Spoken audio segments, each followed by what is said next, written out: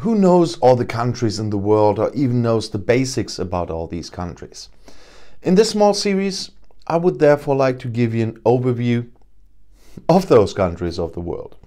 This includes a brief overview of the most important data on the political system. And today, it's about the Cook Islands. And that's also the official country name, Cook Islands. The form of government is a self-administered territory in free association with New Zealand, a parliamentary democratic monarchy in the Commonwealth of Nations. And that's why the head of state is Queen Elizabeth II in her capacity as Queen of New Zealand. And she's represented on Cook Islands by Tom John Masters. He's in office since July 2013.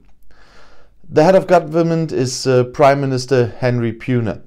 He's in office since 2010 and he's from the Cook Islands Party. And he's also the Foreign Minister, also in office since November 2010, and of course the party stays the same. On the Human Development Index for the Cook Islands, there's no data available. The Cook Islands are a parliamentary democratic monarchy in the Commonwealth of Nations. As I said, the head of state is Queen Elizabeth II in her capacity as Queen of New Zealand. And wherever that is, she is represented by a local representative, and in this case, Sir Tom Masters. And the Cook Islands Parliament is located in the capital Avarua, and is composed of 24 elected MPs. The executive is governed by the cabinet, which consists of the Prime Minister and 5 ministers appointed by him.